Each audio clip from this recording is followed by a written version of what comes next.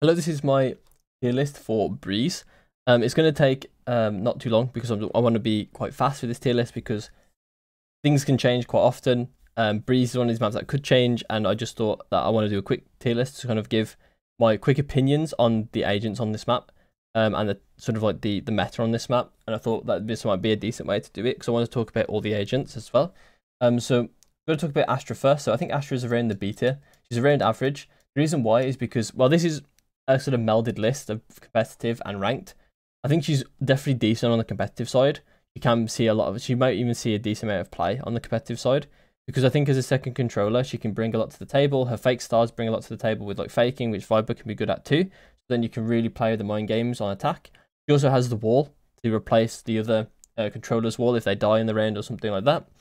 She also has the stars, like the suck and the stun, which is really, really nice for the actual map itself, because the way the map's designed, it has concentrated pieces of space, so pieces of cover, and then it has open space around it, a lot of open space around it. So if you push people out of that cover, they don't have anywhere to go. So she's got two abilities that really help to do that, to push those people out of that space. And that's going to be a recurring theme with some of these agents that I think are decent. And I think that Astra is going to be one that you might see play in competitive, but I think she's not going to be anywhere to be seen in ranked, because I think solo controller is what's going to be played in ranked most of the time, and she's not a very good solo controller on this map. I think she really does require to have a second controller that's a Viper or a Harbor, maybe an Omen on this map, maybe Brimstone, literally any other controller, but yeah, she just needs one. Next is Breach. Breach is one of those agents that kind of got way too much play, to be honest. I think he's like super easy to play. But I think teams, maybe there's some teams that maybe were a bit lazy, some teams that fit their style really well. But essentially, like for instance, Fnatic fit their style really well. Regimented play style fits Breach quite nicely, where you can fit him into strats. He's really easy to fit into strats and really easy to play mechanically, really easy in general. But he doesn't really have like the high reward that you might get from other agents in his slot. And he can be really, really tough to play sometimes against good players, because he can just have like way too much set value, if that makes sense. For instance, like his flash is always the same timing, right? You have to mix up the position of the flash rather than the timing of the flash, because the timing of the flash is always the same when you see it. So he doesn't really have that skills cap like KO Sky does. So even Phoenix. So I think that he does like he's not really that strong as an agent overall, and I think teams should start to realize that he's actually not been that strong. I've been saying it for years, to be honest, but hopefully people will see it now. Especially because I think there was a stats that came out that he was like one of the worst agents statistically. So hopefully people will listen to the stats if they don't listen to like reason, I guess. The next is Brim. So Brim, and sorry, just talking about Breach as a side on Breeze in particular. The map isn't very well suited for him, so that's the reason why he's C. But the reason why he's not D is because he's just that easy to play. I wasn't sure if I was really touched on that properly. But Brim is next, and I think Brim's not bad. He likes, once again, he likes the map design, so he likes it being like some tight space together, like some tight cover together. But then he doesn't like, and then the open space next to it. But and he has like really lethal like ways to control that space, or like his molly, right, or his ult. Problem is it is his ult, so he doesn't have it all the time, really. He doesn't have the opportunity all the time. His triple flashes, so triple smokes, are nice compared to Astra, but he doesn't have the wall, so it's not really that insane compared to Astra. I think he's more like he's like the solo queue version of Astra, I would say, where he can kind of be played in the solo smoke position sometimes. I think in ranked it doesn't actually matter that much. I think he can easily be played solo smokes in ranked, in lower elos especially. I think in like high reload, I don't think he's. I mean, people are going to try and min max as much as possible in high reloads, so it would make sense to play him. But in low elos, you can definitely get away with playing him solo. So next is Chamber, S tier. Not really much to say. I think he's always been strong, even despite his nerfs. He was always able to get the first fight, and if you could find ways to get like a 70-30 fight at the start, he could just completely fry your team. Because he could always get first blood and live. So he's always been good that way, even despite his nerfs. And he's going to be an operator user, so on this map, He gets good sight lines. He's just generally good at fighting, and Breeze favors fighting, even less so than used to, but still. And I think, yeah, he's going to be S tier. He can wield the op, and there's plenty of people competing for the op spot, but I think Chamber might be the front runner for the op spot, and I think there's going to be other agents that kind of compete for it too. You probably already know one of them, but I will also talk about the rest at some point when we get to them. So Cypher is A tier for me. He got worse because I think lurking in general got harder on this map. I also think on defense he's less needed because halls is not open. So therefore lurkers can't go up there. So he's nerfed on attack because you can't lurk up there. And on defense he's nerfed because he doesn't technically need to use it there. So I say that's a nerf as well. Technically it's a buff, right? Because he doesn't have to put it there. So therefore he can put his util elsewhere. So it actually is a buff to him individually. But when it comes to constructing the comp, because that's not needed, he starts to get looked over because now we can look at other things that other agents do because we don't need to put the trap there, if that makes sense. So he starts to get overlooked a bit more because you don't need him. And I think he got nerfed because of that, right? He got nerfed because now you don't actually need him a whole lot. And Viper can actually replace him completely, I think, on this map. Although I do think he's still strong on the map, and I think he'll see play in ranked. In competitive, I don't think he's going to see that much play. He might do, especially in Americas, but I think in other regions, he's going to be skipped over. Deadlock, D tier, need I say more? She is just the weakest agent in the game. On this map, she's going to struggle even more than she does on other maps. There's some maps that she does have good maps. Funnily enough, Pearl rotated out, and Pearl was one of her better maps. So, yeah, kind of sucks for her. She's kind of useless on this map. Gecko I've got in C tier. This might just be because I haven't played around with him as much, but I think he's not the strongest on this map because he doesn't really have good dizzy pathing. He has some good wingman paths. Doesn't have great dizzy paths. Can't really recover his orbs very easily unless you actually execute. Because the way that he plays is that he wants to take small amounts of space and then get his orb back and then do it again, right? That's like how he likes to play. He likes to take small spaces with Dizzy and Wingman, and then either insert and leave or something like that, right? Something on that nature, and then go do it somewhere else. He likes to do that. He likes to do that. But the problem is that on Breeze, it doesn't really play like that. The map doesn't play like that, really. It plays like that a tiny bit in mid, but not anywhere else. So when you go mid, so basically, and he's not really the greatest at taking mid on this map. He's not bad, but he's not good. So he's just going to struggle to compete for a slot, I think. And I think in general, like, it might be because I just lack the knowledge on this map. Sorry, on Gecko for this map. But I think he's quite strong. I don't think he's quite strong, but it's like a question mark to me. Like, he could easily move up if I learn more. But I think, like to be fair, the actual dog and the mosh pit, I think, are like the two better abilities for him, funnily enough, on this map. When usually a good map for Gecko, Dizzy and Wingman are the two best ones. To be fair, the Wingman plants probably aren't bad though. To be fair, maybe he isn't too bad. He might be B, but I'm gonna just say he's like the top of C for now until I learn more. Harbor is S tier, the easiest S tier of my life. Cascades are really broken with all the initiators you have. Double wall meta. He's going to be able to wall up when Viper walls go down. Then when his wall goes down, Viper will wall up. And then he can use his wall after that. So it's just the most broken thing to have double walls in this map sometimes. Well, not sometimes. It is the most broken thing. Cascades help your initiators play because they can like dog for free out places. They can get tutored flashes, so you can cascade the back part of A off, and then you can just flash the front part of site, front part of A, and then you know that the front part of A is clear. Things like that, right? Is really strong. So I don't really feel like I need to explain him that much. His ult is also really strong on B, especially on B, because with the where the back hall is, if you actually peek the back hall when his ult is on and you know someone's there, they don't have an option to dodge the stun and move side to side versus you, right? So they can't move across your screen. They have to move up and down on your screen. Sorry, like forward and backwards on your screen, which means that they're not actually getting, they're not actually like fighting properly, right? They can't fight you properly because they want to dodge the stun, but they also are just moving forward and backwards. So their head's only getting like a bit bigger and smaller. So it's really easy to headshot them.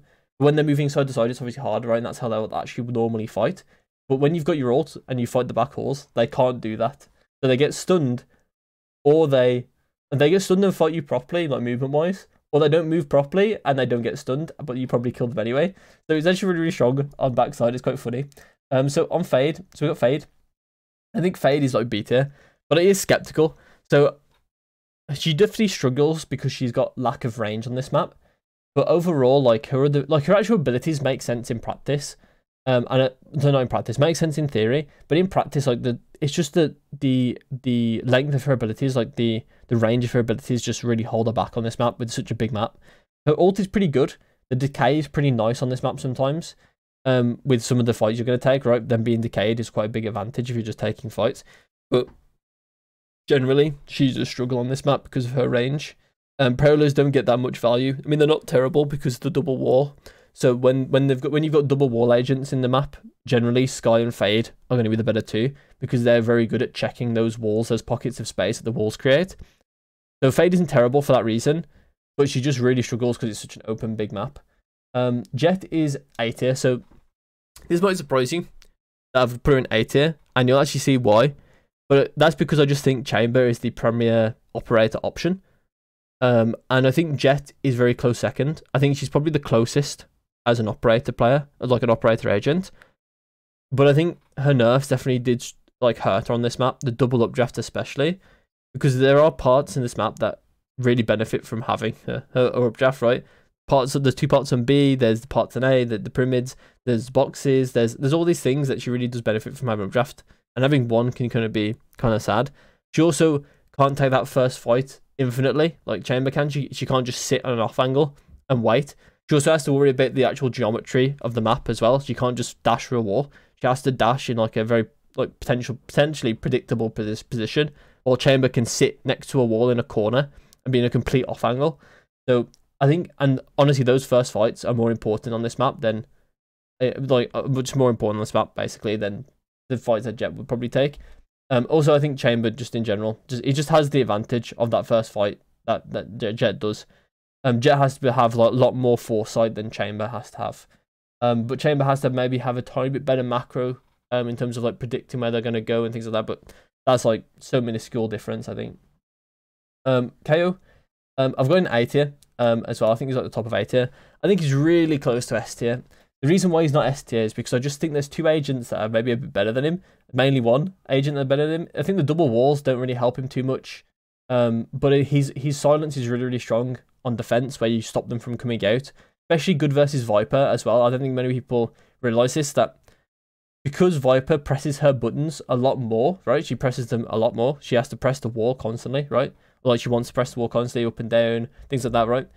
You can really stop her from being strong when she has 8. Like if you choose the right 8 seconds, she can be really, really weak in that 8 seconds because she just can't do the main thing that she's meant to do, and it can make the whole like macro play of the enemy team predictable because of the way that because she was silenced, right?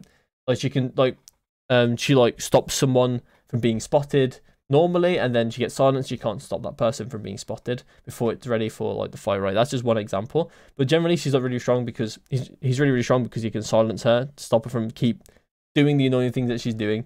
And then in general, he's really, really strong at stopping people from coming out onto sites. Molly and the silence is nice. The flashes are nice, but they're not great compared to Sky flashes because of the lack of info. And the info is really, really important versus double walls for the pockets of space. Next we have a Killjoy who's in C tier. I don't think anyone really is on the same level as Deadlock useless. I think Killjoy does have some things where I think on B, on defense, she has decent options. So for that reason, I do put her in C. But other than that, I think she's pretty weak. Her ult isn't too great. It's not terrible on defense on B. Not terrible on defense on A. But generally, it's going to get like destroyed on A. They have to fight for it, basically. You're just forcing them to try and fight you on A. Yes, generally, she's just super weak. She needs like these... She needs the map to be made a lot more concurrent cover than cover, open space, cover, open space. She really wants just a bunch of cover, basically, and then like some open spaces to punish in.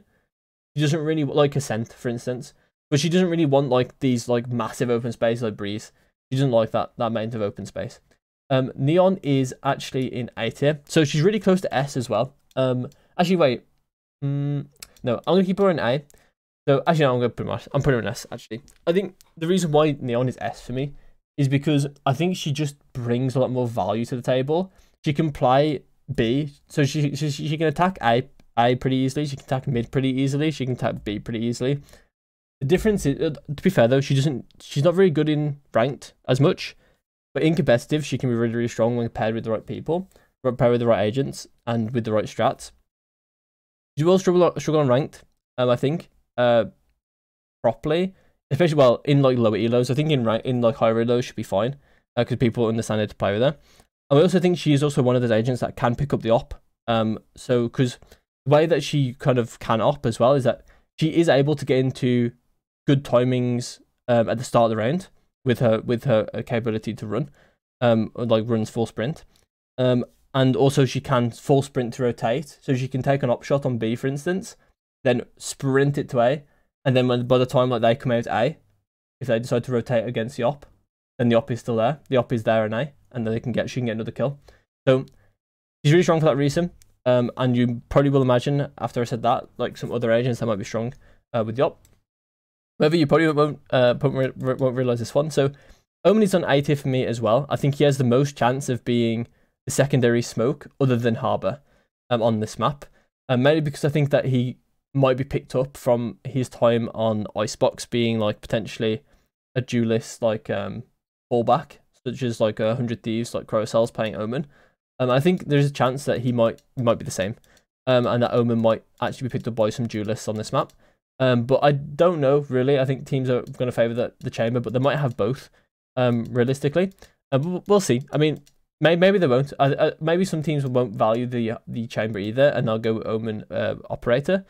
It just depends on the team, really. I do think he has the strength. His smokes aren't terrible. He can split up more places on the site. His TPs can be really, really strong.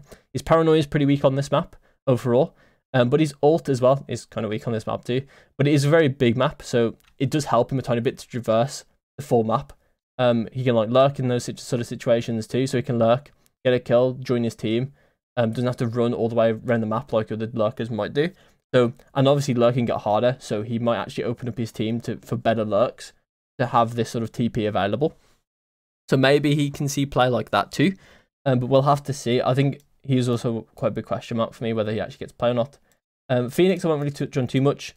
Doesn't really have access to ult orbs on defense, which is one of the main indicators to me that he's going to be strong or weak, depending, or at least in ranked anyway. If he's not got access to that many orbs on defense, it might be really hard for him to get his ult consistently. And then his wall isn't terrible. And aside from that, he doesn't really do too much. He likes to have enough cover to use his flashes nicely. But he does get the wall, so it is quite nice there. But he likes to have enough corners to kind of use his flashes effectively. And he likes the open space, but the problem is it's just like an imbalance right now for him on Breeze. He likes to have a tiny bit more cover than this to use his flashes effectively. Although he does like the open space to then punish the people in the open space that are full flashed, basically. He likes that, but he doesn't like the lack of corners and cover that there is to flash from. So that's the reason why I think he's a bit C. He might actually be B. I'm actually going to put him like towards the top. Raze, I think, is very close to S tier as well. So I think she's actually higher, more chance than Jet of being played. The reason why is because I think if Chamber gets played, then I think Raze might be played as well. There's a chance, depending on, double initiate, double controller, then I don't think Raze will be played. Maybe it'd be Chamber. Depends on if the team likes the Viper Sentinel, like to be like the Sentinel type role. So then they might actually play the Raze instead, or the Neon, something like that. But basically, Raze has the option to be like a Raze op, for instance, that we saw Kang play, is possible. The reason why I think Raze kind of flew under the radar with Old Breeze as well. Because on Old Breeze, I think she wasn't really playing very much, but she was actually quite decent. The reason why is because even though she really struggled in mid, which was honestly one of the worst parts about her, and honestly, she won't have that problem too much anymore. Everywhere else on the map, she really she really liked B site and she really liked A site, and she could really thrive on those places because her nade was so strong. You could use it to push people into those open spaces, like I've already talked about. She's really, really good in those situations. And she has multiple, she has ult and nade, and she also has boombot. She has the double satchels to satchel into those spaces too, to push people out. If she has like Judge or something as well, she can do the same. So like, she's really, really strong at doing all those things. And I think she got kind of underestimated or like underrated on old Breeze. And I think on new Breeze, people are going to start to realize that she is actually quite strong. Although to be fair, I don't think she was this strong on old Breeze. I think she has got stronger because of new Breeze too. But yeah, I think she probably would have been better here on old Breeze, but I think like towards maybe C even. But I think on new Breeze, she actually is quite strong. On Reyna, I'm not going to talk about too much. She doesn't really have much strat to her. Really, she doesn't really have like any util really to talk about, but she is really strong on ranked. There's a chance that we see her played with an operator as well. Maybe, but I think she's definitely in the bottom of the pile for that fight.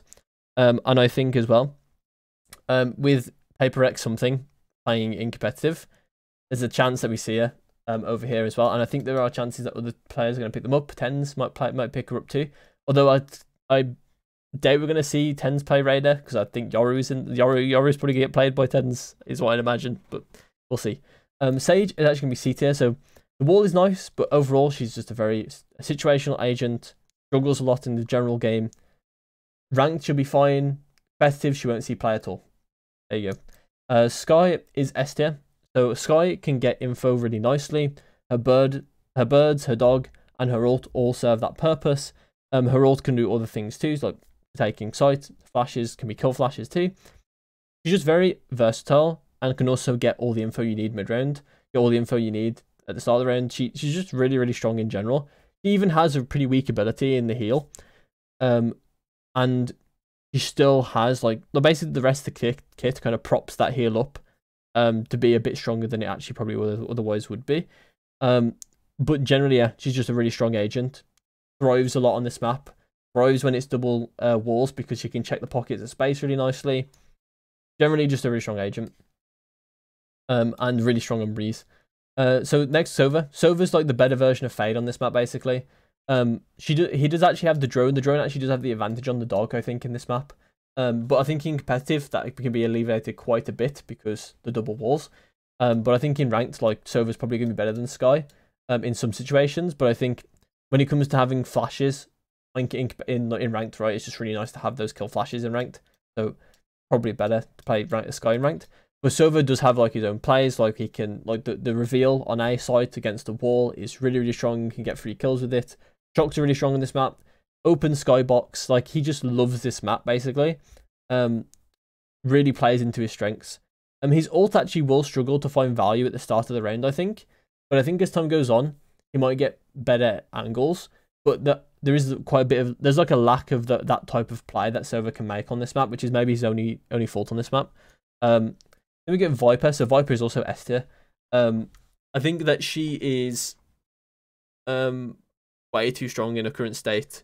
The way that she can keep putting up the wall with the fuel going down and then regenning it is just way too broken. You can fake going to a certain side like 3 different times in the round and then still not go there.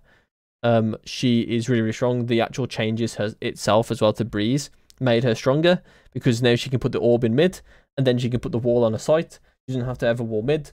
Even more so if you had like a Neon. You didn't really have to wall mid anyway.